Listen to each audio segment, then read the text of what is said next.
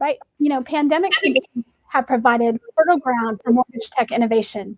Today, we'll discuss which technology is now considered table stakes to keep your business efficient and growing, and what's coming next. I'll be moderating this panel, and the expert speakers joining me will be Lisa Kimball, Senior Vice President of Product and Strategic Programs at Finicity, Jamie Crump, Director of High Growth Accounts from Qualia, and Nico Pavlo, Product Marketing Manager from Blend. A huge thank you to Lisa and her colleagues at Finicity for sponsoring this panel.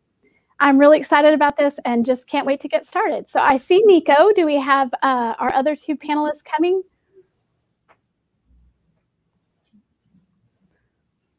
We're waiting for them to join, and then we'll jump right in. There you go. Hi, Jamie. Hi, how are you?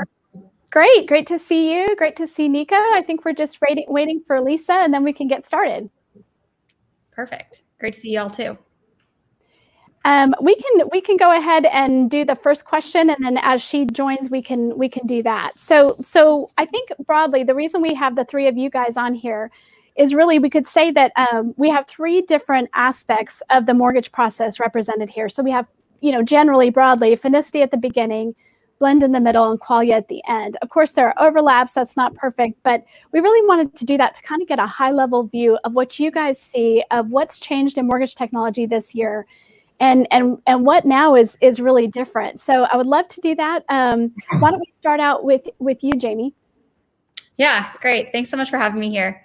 Over the past year with the pandemic, we saw a pretty big shift in the consumer and real estate professional expectation of the closing process.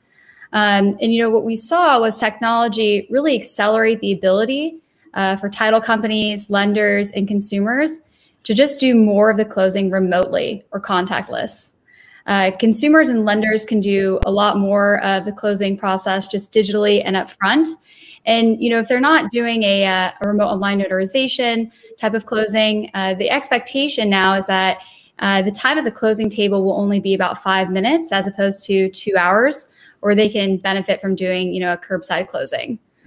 One other area too that I think we saw a lot of technology really accelerate is pretty much just streamlining the overall collaboration between title companies and lenders during the closing process. And I think we saw this trend mainly because of the refinance boom and just the need for title companies and lenders to work more efficiently with one another and really align their operations. And we're seeing that they're using technology to do that. We saw I think closing is one of the things that was so most easily observable that changed this year. Just because, we couldn't meet in person. Lots of things had to change, as well as like the showing. So thank you for that high level view. And Lisa, welcome to the panel. So glad to have you. Hi, thank you very much. A couple challenges this morning, but I'm glad to be here. We're glad to have you. And there's always challenges, no matter how many times we try to get around it. So, we started out with that sort of high level question of what you're seeing changing. I'd love to get your view on that. Yeah, absolutely. So much change this past year. And there's a couple of things that really come to mind for me. I would say first and foremost, consumer adoption of digital solutions has just skyrocketed. And I probably don't need to say a lot more about that. Each of us is experiencing it and driving it and in multiple facets in our lives. That's been really amazing to just watch that catch fire, really take hold this year. Specifically related to like lending verifications and mortgage verifications, I think that the points you were just talking about related to closing also come to mind. So needing to be socially distanced for transactions, meaning that consumers aren't dropping off documents or meeting their loan officers in person. But then also the need for lenders to send their entire workforce home on a drop of a hat has really been amazing. And when you layer onto that the incredible volumes and the need to be responsive to those, just the challenge for lenders in terms of being able to keep processing has been substantial. And then the last thing that I think has also been really marked this year is the GSE policies and how they're thinking about, and essentially all of the secondary market is thinking about how to continue to manage credit risk in such a volatile economic time.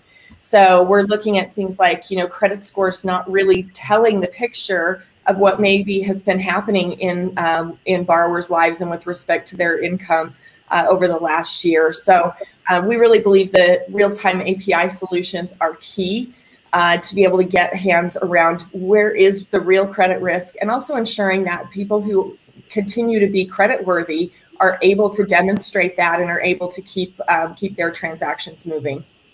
Yeah, that's a great point, and something that we didn't even mention in our, this is what happened over the last year, but those changing policies that you guys had to keep up with constantly, that lenders had to be very aware of, was a huge challenge. And Nico, I'd love to get your high-level view on this.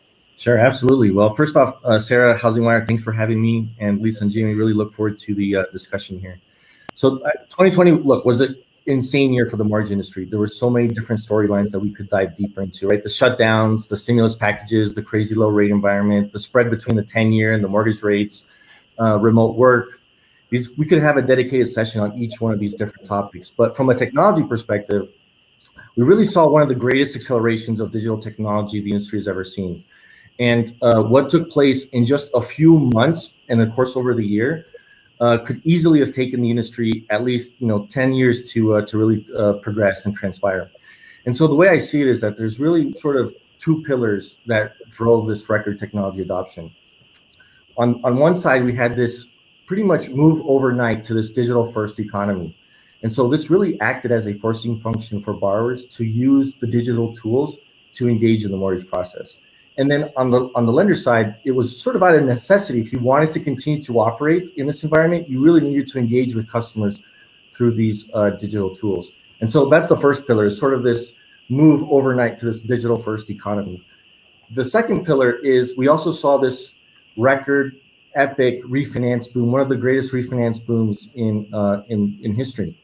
And so lenders were flooded, everyone was frantic, hair on fire, the insane hours, the burnout, etc. Right? It was sort of almost a perfect storm where we had super low rates and then super high margins. And technology really became a necessity to stay afloat in this environment. And interestingly, from a Blend perspective, we sort of had a built-in A/B test that had a really stark difference, where we had customers that were actually using Blend pre-pandemic and had already integrated us, and they were actually able to scale their operations, doubling and tripling their, in some cases, their volume without adding any additional staff. Whereas on the flip side, for our new greenfield new customers, they were completely flooded. And so for them, it was really a matter of implementing the right tool set, digital tools, to really stabilize their operations and be able to scale it. So the end result, I think, here is that we really saw mass adoption across borrowers accepting and using digital tools throughout the mortgage lifecycle. And then we also saw lenders really prioritizing digital mortgages and starting to build confidence in them, sort of in this pressure-tested environment. And then we also saw big investment into the customer technology stack, and then also a prioritization and evaluation of what are the right tools for me to have in place to enable remote work and make sure that my teams are productive. Wow, thank you for that view, all of you. I appreciate that. Nico, you mentioned digital mortgage in there. So, we've been talking about digital mortgage for 20 years, some parts of it. So I want to get each of you on that. How close are we to an actual true end-to-end digital mortgage? We'll start with you, Nico, and let's go around. Okay, sure.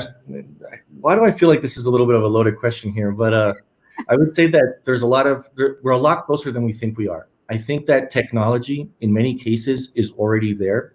I see this more of an issue of change management and really building confidence and trust in the new ways of operating.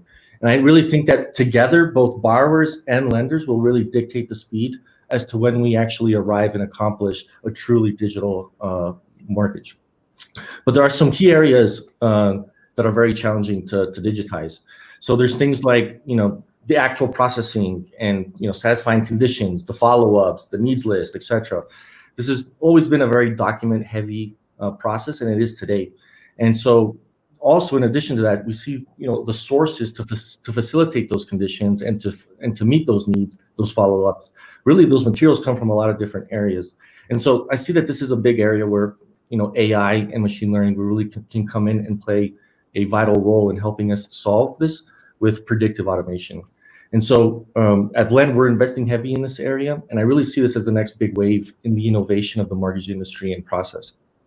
And more tactically, what that looks like is document classifications. So is the document a W-2, a pay stub, tax, a driver's license, and so forth.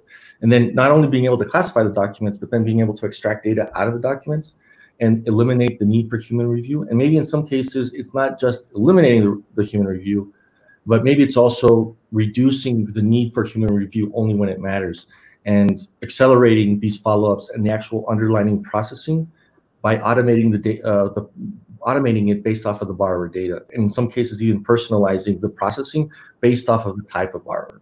And so I would say, look, there's, when we think about, from app to close, on average, there's about 100 touches that it takes to take an app to close. And every touch essentially equates to a dollar amount. So to the extent that we can reduce the touches, this directly reduces costs and essentially increases your speed to close.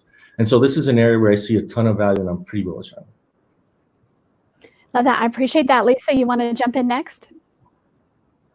Yeah, I'd love to, and just would agree with a lot of the things that Nico highlighted there. I think that the data extraction and removal of human review wherever we can is a really key element here. And we're taking a major step forward with release of products that are combining multiple high-value data sources, including direct to third-party data sources that then can be validated by the borrower or the consumer, which means that we can have a very high confidence level and a very strong coverage rate, and remove the need for manual review, manual data entry in many, many spots, and for most borrowers. So I think those will be really, really critical. Also would just agree, like, I think, as we mentioned before, the consumers are ready, borrowers are ready. It's, been a pleasant surprise to me over the last couple of years to realize that people not only will, but they want to transact even as much as a mortgage transaction from their phone, from the line at the grocery store, or wherever they are. So I feel like the consumers are ready, and I absolutely agree that this is a change management question within the industry, and within the ranks of the lenders. So getting loan officers confident and comfortable that when they move to a digital solution, it's going to work for them and for their borrower, and they're not going to get introduced to additional hurdles where they've just got to fall back to the old manual process. So I think the technology's there. I think the tools are there, and I think that we need to to ensure that it works incredibly smoothly, so that so it's super easy to adopt.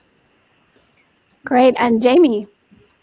Yeah, to add on to exactly what Nico and Lisa had mentioned, from a technology standpoint, I think we are pretty close. But what's difficult is, when the home transaction starts off, it starts with either the home search or the home financing side, and then you go all the way through close, and your documents get recorded. And so I don't think it's really just one participant's particular process that's hard to digitize. I think the challenge is having all these processes work together in a digital way to really sync that information together and create, a more holistic consumer closing experience. What's also interesting from what we see is, I think the real value too is just choice, enabling consumers to have the choice of how they want to close. It's a pretty big transaction to buy or finance a home. And I think that there's going to be, value in having, RON closings, hybrid closings, curbside closings. And I think that choice is just so valuable. I do think so. My next question is about consumers and the experience. And one thing I think is that, you know, we can't really go backwards now. If you got used to that during that time, not that those same consumers are going to still, you know, buy a house this year, but just in general, we saw what's possible this year. And I would love to know what you guys think from a consumer experience standpoint. What's going to stick, and what's even the next level, so that, you know, by the end of this year, we're talking even maybe about some different things. I'm happy to open that up. Lisa, you want to start there?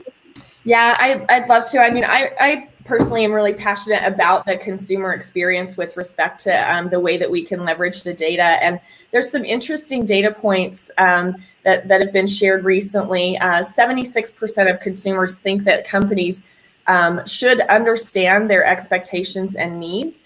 And that, you know, it just markedly continues to increase. And people want more control and insight over the ways that their data is being used and when and where they are leveraging it. So I feel like all of these really continue to push toward this demand from the consumer for a digital experience. Like, I should be able to, while I'm house shopping, look on my mobile device, understand where I am from a financing standpoint, do some what if scenarios, and then finally allow the partners that I'm working with to have access to the data that they need from me in order to be able to carry that transaction forward. So I think it will continue to be very interesting the way that consumers will drive the adoption and, you know, essentially put forth the requirement for real-time, very dynamic set of information that they have access to. Nico, you want to add to that from the Blend perspective? Sure, absolutely. So I think 2020 really proved that a digital-first model can work, especially under pressure. And what I expect going forward is actually to see sort of the rise of the consumer self-serve and consumer direct channels. And I expect continued investment and prioritization in these channels.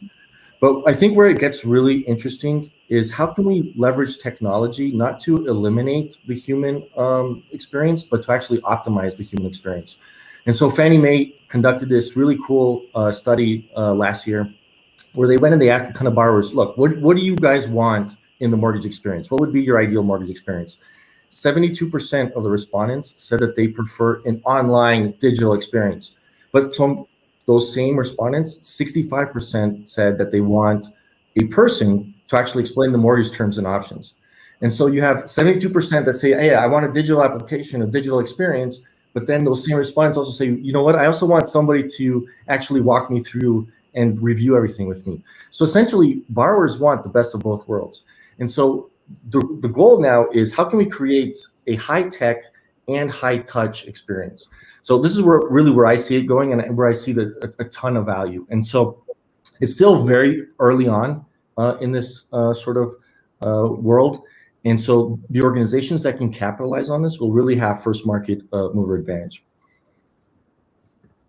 And Jamie, you want to chime in from a Qualia perspective or from your perspective? Yeah, to add on to Nico's comment about, you know, really making the overall human interaction just more efficient and optimize that piece of it is where I think we're going to see a lot more of technology step in to really assist with that process and make it more of a high touch technology enabled experience for consumers in general. I think that, you know, consumers and real estate professionals got like a taste of what it could be. And I think that it's going to remain, you know, pushing that needle forward to having more of a digital and remote process while also maintaining those relationships.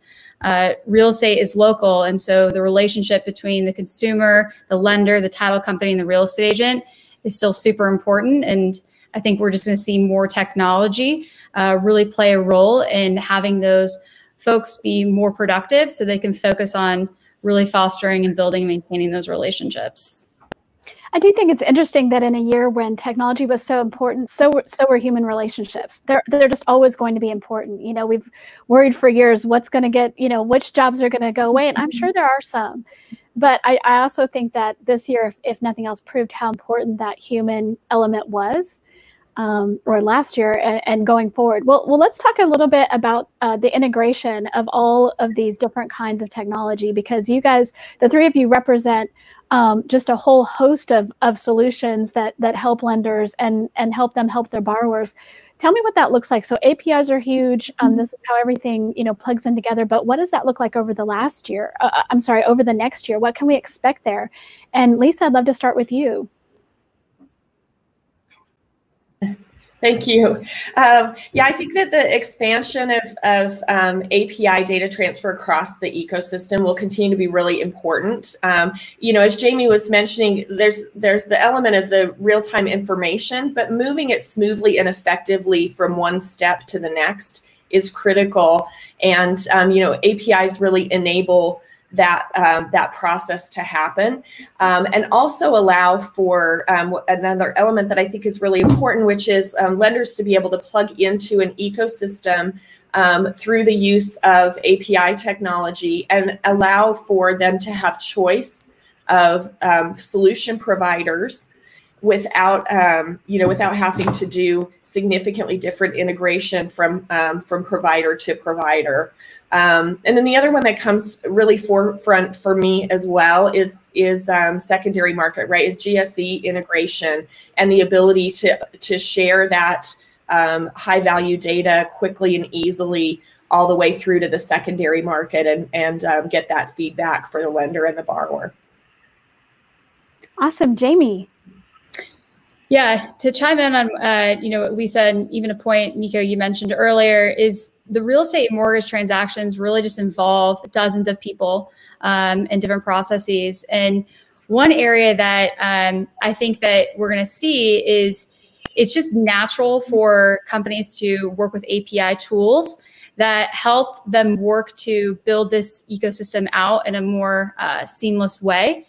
And that's where we really see that value. And I think the future of API integrations will be an important piece to companies streamlining the way in which we transact real estate today and really making it an easier and better experience for everyone. And so when thinking about these different workflows, from the home search, the financing, the title and escrow workflows, I think we're going to see companies working together to help with that data flow and build more automation. That'll just aid to better real estate experiences in general. Great point. I really think that's so true. And Nico, I'd love to get your perspective here.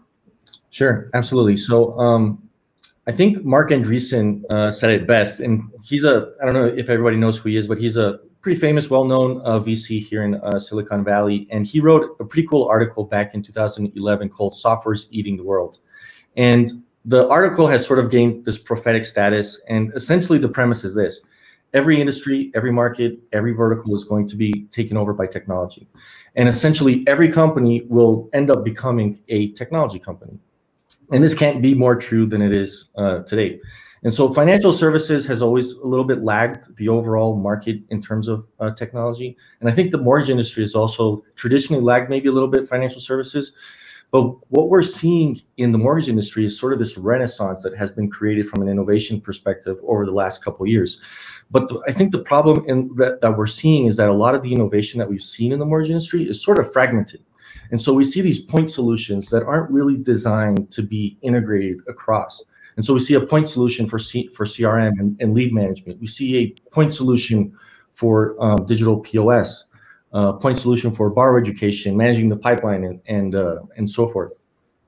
And so where I see this going is actually to move to a unified experience that can integrate all these different solutions under one platform. And this is obviously a big focus area for us at Blend. We have an entire integrations team that's their job all day long, is to figure out how to integrate with all these different solutions and bring in best of breed solutions.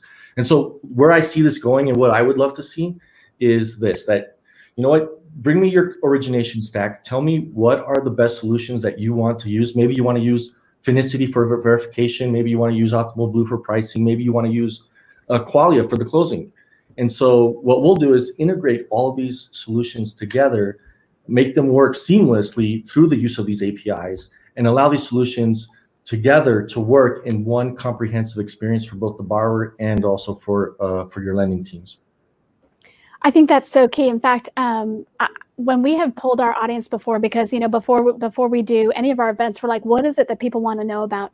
And tech stack questions are absolutely top of the list sometimes, because people are overwhelmed. Lenders are overwhelmed with the choices that they have, and how do they make sense of it? In fact, we launched a mortgage tech stack and a real estate tech stack for our HW Plus members. So everyone who is watching this can go look at that on HousingWire, because it really outlines just the players involved now.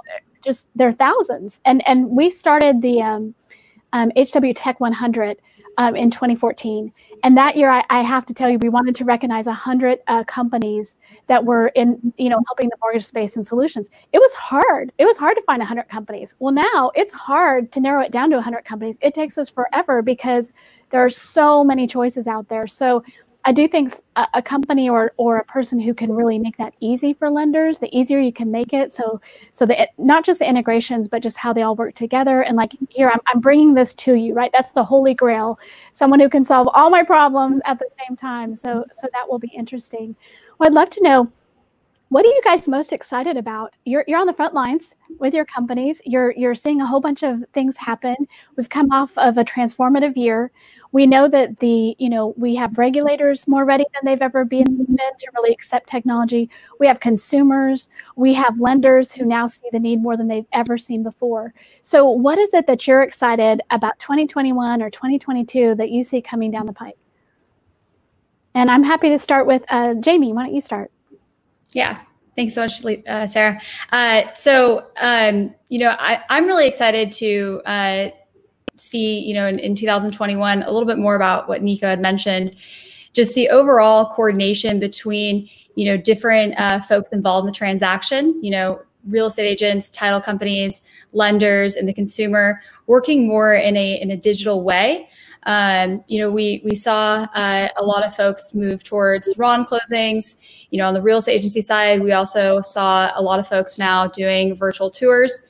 And so what I'm really excited to see is how this now evolves, the overall coordination and the overall workflow, and how we can actually build out a better real estate experience for all, and really use technology as the backbone to make these teams just have more time to focus on building those relationships.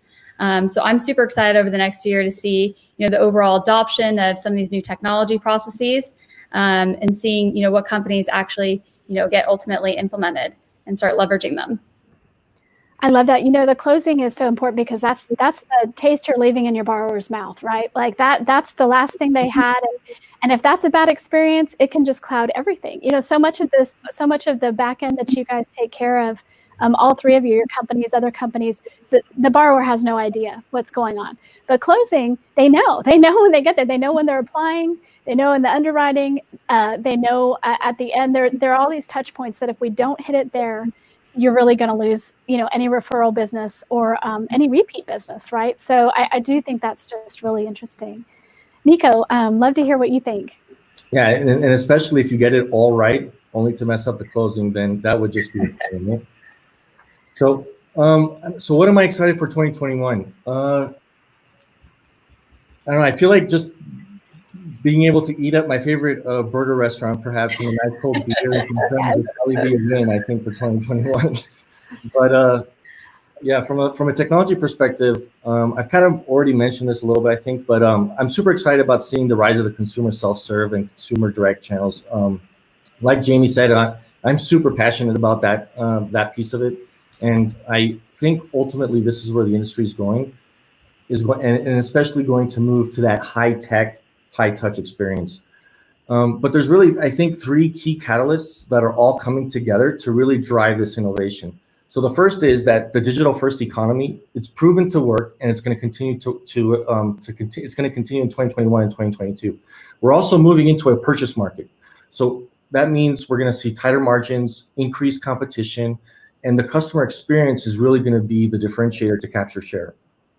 And then the third thing is that there's also going to be a need for operational efficiency and really reduce the origination costs. So those three catalysts all coming together are going to be the perfect sort of storm. And I really, really see this as the perfect set of ingredients to drive phenomenal innovation over the next year. Wow, those are great ingredients. We would all welcome those. Those are amazing. What about you? I think maybe forefront in my mind is just back to the consumer experience as well. And Sarah, you mentioned, there's a lot of things that the borrower doesn't know is going on in the back end. And I think more and more we're exposing a little bit of those details in a simple and clean way so that the borrower has good awareness. Okay, what's the status of the steps here? What is the full set of steps that need to happen? And I think continuing to put tools into the hands of the borrowers that allow them to have a comfort level and a real-time update of where things are, so that that's not the set of questions they're asking of their loan officer, but they're getting that higher value consultative information from the people on their team that are helping them. So I think continuing to drive forward in that consumer control space will be really interesting and fun to see it continue to move forward. And then maybe just on the Finicity side, I'm so excited about the convergence of income and employment digital verification that's coming this year, and the real giant step forward in terms of those verification processes that are provided from what is being released in the market right now. The reason I so appreciate that. The reason we asked you guys on is because these are the pain points, right? It's at the beginning where people are like, why do I have to give my information again? I've already given my information. Why can't you just use that throughout the process? And then it's in the underwriting, it's in the operational part, it's at the closing. And so appreciate you guys coming on. Speed round, I just want to ask you one more thing. When you think about, or if I don't have time to do that, I have time to do that. Great. So that's why it's a speed round. I'd love to know, so we know that, the big lenders, even the medium-sized lenders or of different sizes are doing this, but how do we get it to the next level? How do we get it to the fact that I closed on a home in Breckenridge and went to a closing that was as paper and manual as you've ever seen? Like, how do you get to that next level of adoption, those next level of lenders? I would love to get you guys your input on that. And Jamie, you can start. Yeah, that's a great question, Sarah. I think that, the overall adoption is really going to come from the title companies, the lenders, and the real estate agents working together towards a same common goal. I think when there's, a concrete alignment and understanding that, we want to work towards a digital experience, I think we'll see those organizations start wanting to build out some of these processes and really make it a more simple transaction overall in terms of that data flow. To your point, Sarah, if you filled out your information once, you shouldn't have to fill it out again. So I think it's going to come from those three key stakeholders working closely together. Love that. Lisa. Yeah, this is a question that we've been thinking about a lot, and solving the challenge through technology of how to give a really simple to implement and simple to use experience while having it be so complex on the back end that it will cover all the scenarios that are needed. So I think continuing with really straightforward solutions for lenders, and then the parts that they can hand off to their borrowers, and ensuring that those solutions are embedded throughout the ecosystem, right, into the LOS and POS systems, I think will be another huge piece in terms of adoption. But really, bottom line, we've got to make it easy to implement and adopt. Love that. Nico, wrap us up. Awesome. Yeah, I really go back to the fact that it's really a big component of how we move forward is change management. Just because we build solutions and we build the technology doesn't mean that your users will come along the journey with you. We need to actually educate the users, both the borrowers and also the lending teams, to actually trust in the tools, and together we can move forward in this. And something that Lisa said that I really agree with is, everything comes down to design principles, and everything when we're building these technologies, we need to design ease of use and adoption into the tools so that we can see that progression.